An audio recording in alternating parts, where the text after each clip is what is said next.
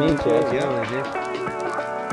In the West Coast and in the Guadalajara area, what music did you? Well, my dad listened to a lot of, I don't know, Vicente Fernandez. Yeah, of course.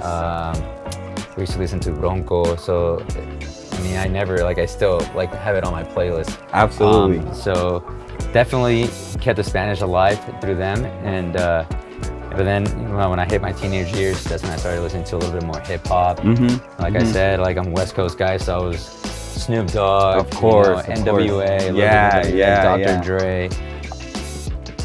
This is a local hero, right? Yeah, Selena. Texas hero, you know? Yeah.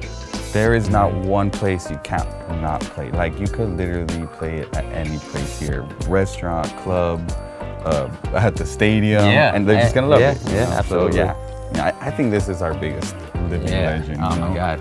This guy has paved the way for all of us here in Austin, Texas. Staple of the city, man. Yeah, totally. I mean, if you got a statue in your city, you made it, you know? Yeah. Gary Clark Jr. He's unbelievable to me. There's a lot of artists, huge artists who are so into him right now too. When they talk about him, it's like they're talking about a young Jimi Hendrix. It's awesome to be in Austin, listening to music, fans, chants, all that I grew up with. So it's cool. I've enjoyed my time here, and hopefully I got a lot more years to be around. To be here. To be here, absolutely, man.